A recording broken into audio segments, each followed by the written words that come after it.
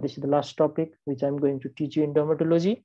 That is nail disorder, and this is a compilation of different diseases which affect the nail. So a lot of questions can be expected from this topic. So please pay attention. So in the beginning, let's talk about how nail is formed. To see this, the nail plate, nail plate rises from the nail matrix and lies on the nail bed. Let's talk about a bit of theory, then I'll explain this with the picture.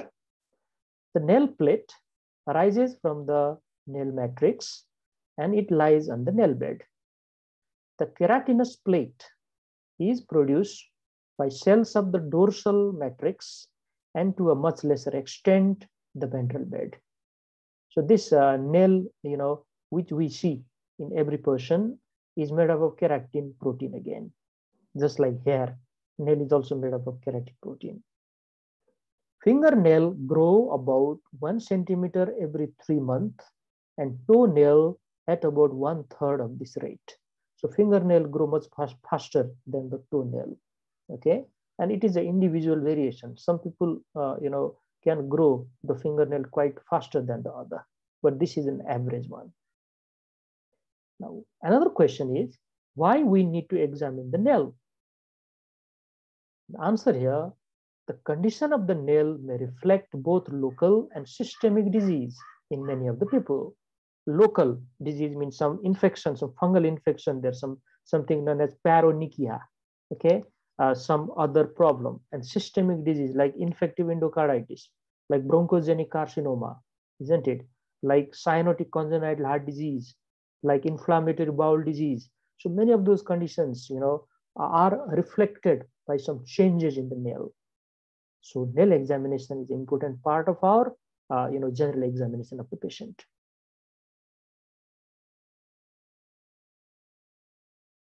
Let's move on. See here. This is the normal anatomy of the nail. Please pay attention. This is important knowledge here for you. See this? This is a distal phalanx. Isn't it? Distal phalanx. See this? This is bone. Okay, here is a joint. Okay, and there is a proximal phalanx somewhere there, or middle phalanx. It depends which finger you are talking. Now, here is a bone at the center. Okay, this is known as matrix. This is a, dorsal matrix, you can say, dorsal. Okay, and this is the nail bed. This is the ventral nail bed. So majority of the nail plate, this is a nail plate. You can clearly see here. This nail plate is synthesized by this area, the dorsal matrix. And a bit of contribution is from this area as well. Okay, so this is called proximal nail fold. Okay, nail fold, and this is known as nail bed. Okay, a nail fold and plate angle. This is the angle. This angle is very, very important in case of clubbing. When we examine clubbing, this angle is very important to understand. Okay, I'll talk a little bit about that later on when we reach the discussion of clubbing. Now, with this, let's enter into the nail disorders. Examination of the nail fold may reveal paronychia.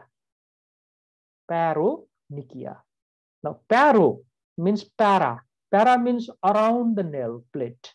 So if the skin and the soft tissue which are around the nail plate are inflamed, we call it paronychia. Okay, please understand like this. The skin and soft tissue which are around the nail plate, if they are inflamed or infected, we use the term paronychia. They can be acute or chronic. Acute paronychia is usually caused by staphylococci and similar pus-forming organism. And chronic paronychia usually seen in diabetic people, and usually it is caused by fungal infection. There would be ragged cuticle and dilated or thrombosed capillary in the proximal nail fold, and these points towards connective tissue disorders. Okay, connective tissue disorders like dermatomyositis.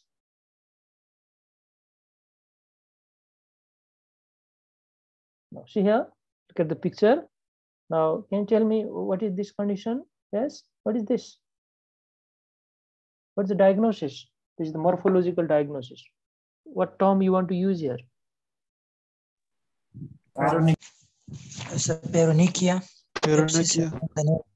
Exactly. This is known as paronychia. Very good. Swelling around. Yes, this is paronychia. See this? This is the nail plate, isn't it? Nail plate. And here is a skin and soft tissue which is surrounding the nail plate. So if it is inflamed or infected, we use the term paronychia. There is a swelling here.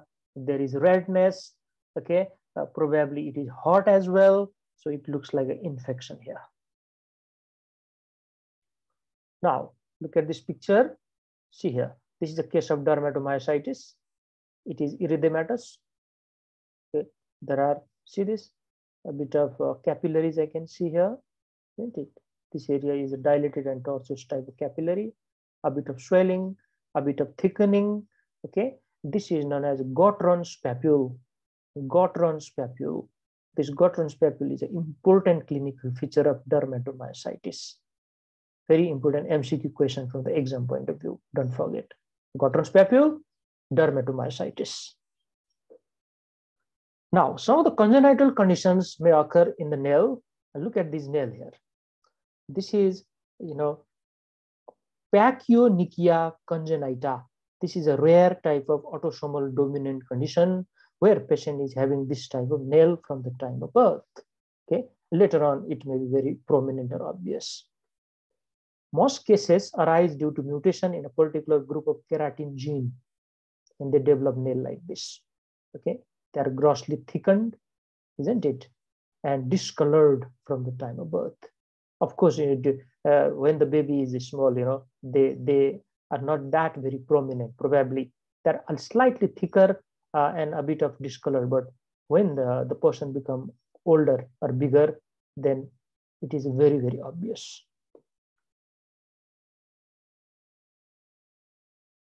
Now, another type of nail disorders occur because of trauma. Okay, because of trauma. There are two important terms which are mentioned here: splinter hemorrhage and subungual hematoma. Now, splinter hemorrhage means splinter-shaped hemorrhage. These are a linear, type of hemorrhages there. The most common cause is trauma, but they're also seen in infective endocarditis.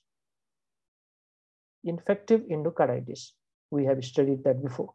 Splinter hemorrhages are seen in infective endocarditis. Maybe seen in psoriasis also, but the most important cause is trauma. Another is a subungual hematoma. Subungual means below the nail plate. Okay, well, most of us have suffered from this problem. If our finger, okay, is badly injured, if our nail plate is injured, okay, then or crushed, okay, accidentally, then after a few days, we have some bluish type of discoloration below the nail plate. This is a perfect, explanation of subungual hematoma. You don't need to do anything. Within a period of time, it will disappear. See here, this is splinter hemorrhage. See this flame-shaped hemorrhages, a splinter-shaped hemorrhage, you can say. And this is the subungual hematoma because of the trauma. Another type of nail disorders are habit-tic dystrophy. This habit-tic dystrophy means because of the habitual picking of the proximal nail fold of the thumb. This type of habit is common in so many people. This produces a ladder pattern of transverse ridges and furrows of the center of the nail. Okay, so this is just like habit developed by the patient. Habit-tic dystrophy. See there? Look at the picture here. Let's have a look here. The person have habit of slightly biting. Okay, biting this area or even the nail bed. So many people, when they are anxious, they can bite or chew their finger. In a easier term, we can say they chew their finger, and over a period of time, their nail will develop this type of problem. Another one is called onychogryphosis. Onychogryphosis. This is also known as ingrowing toenail. Now, if we wear some tight type of shoes, which are ill-fitting shoes, okay, tight type of shoes, then what will happen? The toe, which are there, are constantly compressed or constantly deformed by that tight fitting or ill-fitting shoes, and over a period of time it can develop ingrowing toenail, also known as onychogryphosis. Now, better explained by this picture. Now, see here, very good picture of onychogryphosis, ingrowing toenail. And over a period of time, this age of the toenail may go deeper into the soft tissue, and it may cause a lot of pain and even infection there. There are certain systemic disease where the nail is affected. One of the common situation is koilonychia. Okay. Koilonychia. Every student know koilonychia is seen in iron deficiency anemia. Okay, and this is a spoon-shaped deformity of the nail. Another is called Bewes line. These are the transverse groove which appear at the same time in all nail a few weeks after an acute illness, and it is moving out to the free margin as the nails grow. Better, shown by the picture than describing it. See here. This is koilonychia, a very typical one, spoon-shaped nail, central depression here, and these nails are quite brittle also, and these are called Bewes line. Okay, Bewes line.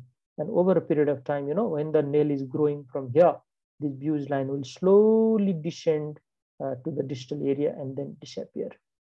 But it takes time. And these are the reaction to the acute illness. Now, one of the very important part of this lecture is the digital clubbing. And if any question, the examiner want to ask, probably this is the first one, clubbing. Now, every student know what is clubbing. Okay, it is a deformity of the nail bed or nail plate as a response of different type of illness or condition in the patient.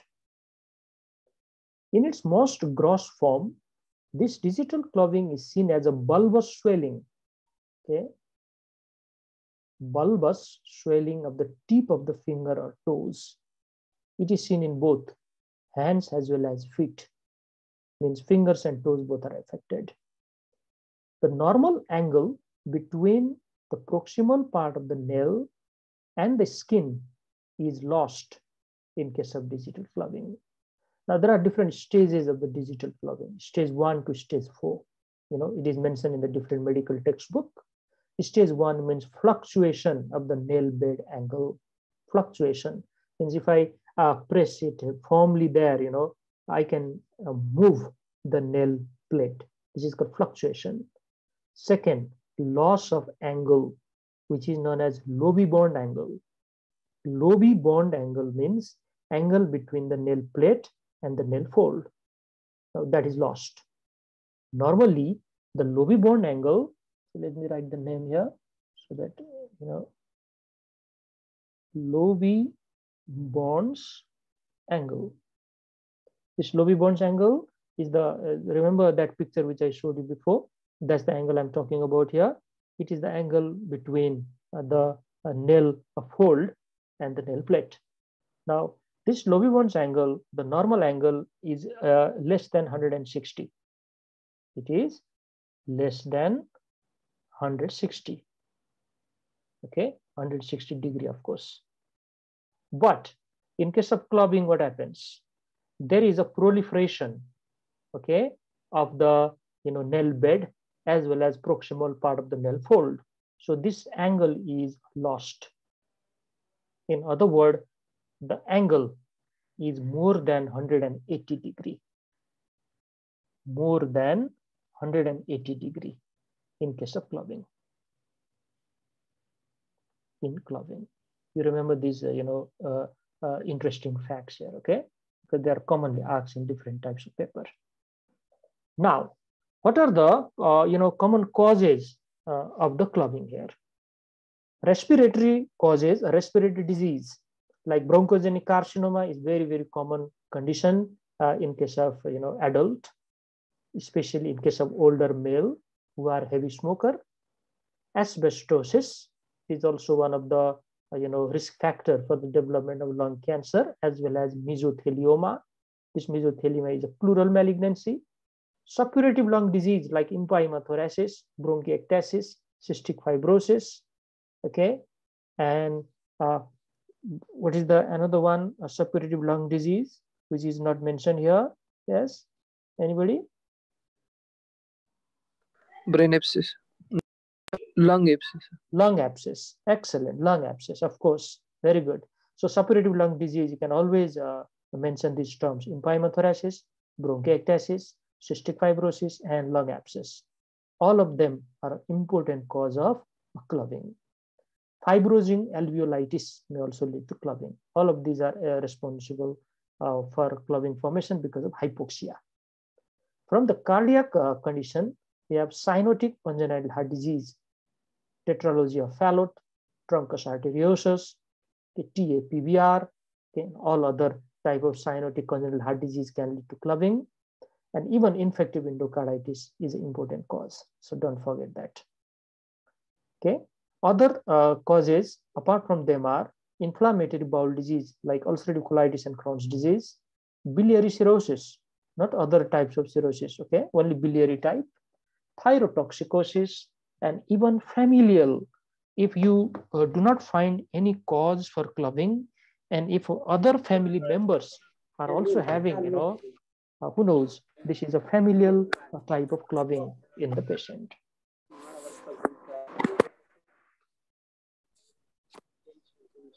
Now look at the picture, please mute yourself.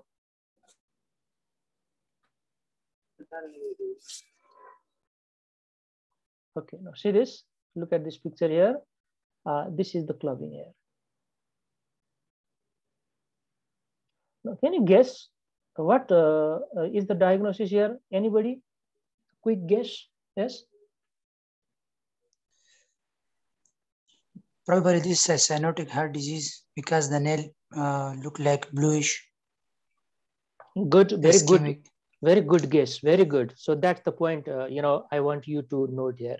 There's a cyanosis along with clubbing both, okay? So probably this is a serious type of lung disease or cyanotic congenital type of heart disease, or congenital type of heart disease can present like this. But looking at the hand of this patient, the patient is quite older type of patient.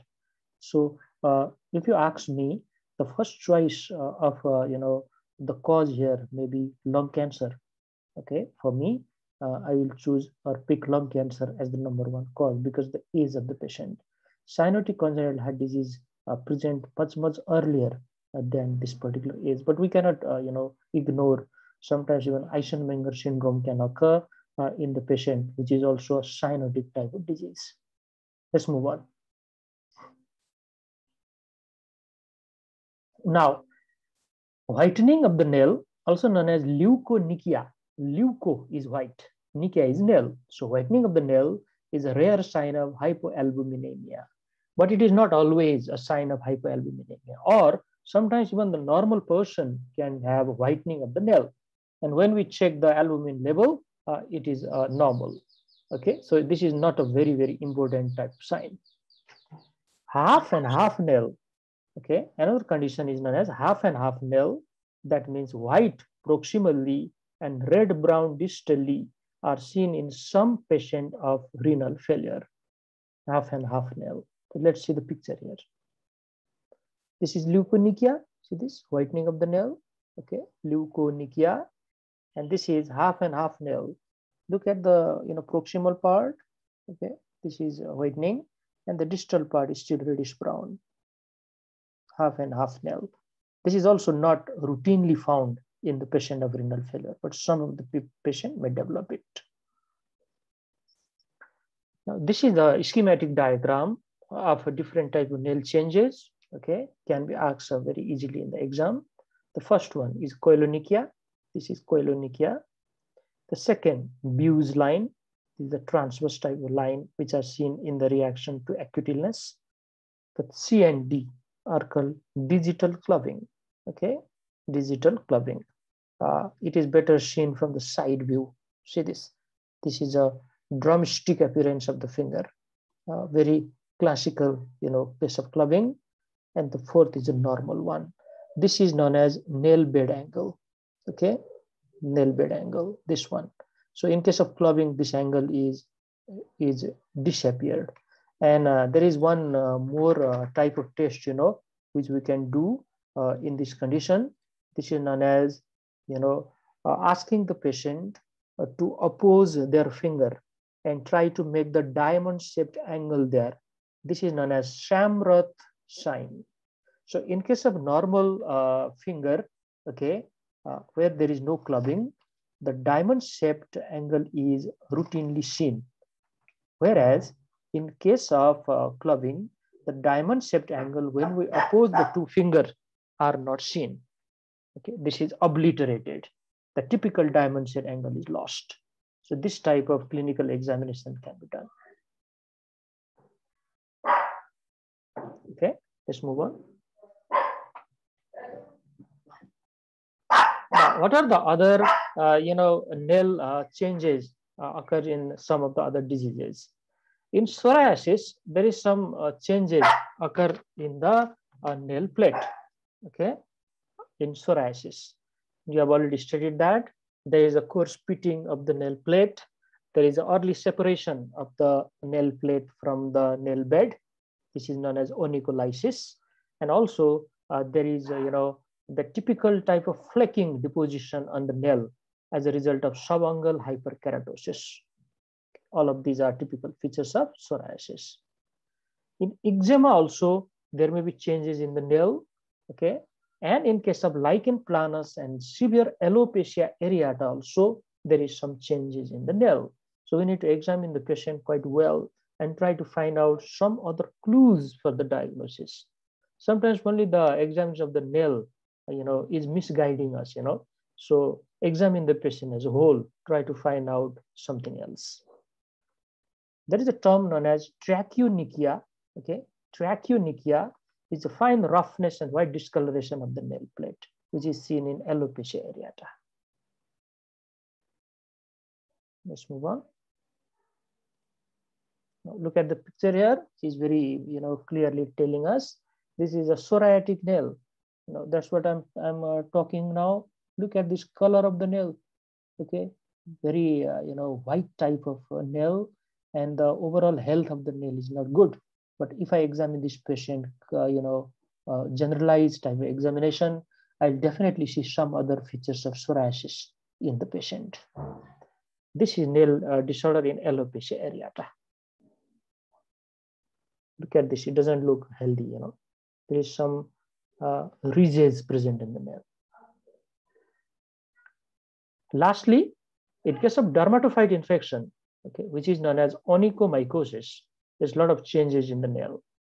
There is yellow-brown discoloration and crumbling of the plate, which may start distally and spread proximally. Usually only a few nails are affected in the beginning, but it depends how many nails are infected. Diagnosis depends on the clipping of the nail and sending it to the lab, okay? And they will do KOS mount. And if the hyphae is seen or mycelia are seen, then we know this is a dermatophyte infection, because dermatophytes are a hyphal type of fungi.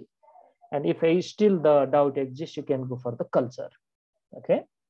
Now, can you tell me which type of treatment we prefer in case of onychomycosis treatment? Which type of treatment? Yes? Antifungal treatment. Yes. Are they like local type of treatment or some systemic type of treatment? That's the question. Systemic type. Systemic. They are always exactly. They're always systemic. Okay. Always systemic. Very good. Never forget this. Though sometimes what we believe or think, oh, it is only nails are affected. So nails have the local tissue or structure there. So why don't we prescribe the cream or ointment type of antifungal drug. Not at all. This is a very wrong type of thinking. We have to give systemic antifungal drug here. Okay, like griseofulvin and terbinafine. Terbinafine is preferred over griseofulvin because of the relatively shorter duration of treatment. But having said that, okay, that shorter duration is also almost up to 2 to 3 months. But griseofulvin is much longer than that. So terbinafine and griseofulvin are the two important treatment of dermatophyte infection of the nail. Look at this picture here. Okay, see this? Nobody can say this is a normal nail. This is absolutely abnormal. And if you do not know what is the proper diagnosis, better to clip the nail, a part of the nail, and send to the lab and tell them, I want KOS mount to be done here. And if they report as a hyphal or mycelial type of fungicide, then you got a diagnosis and go for the treatment now. Okay, so these are the questions. Okay, so at the end, I like to request you all to like the video as much as possible, share it among your friends, and subscribe to the channel so that it will encourage me a lot for the future videos and recordings. Thank you so much.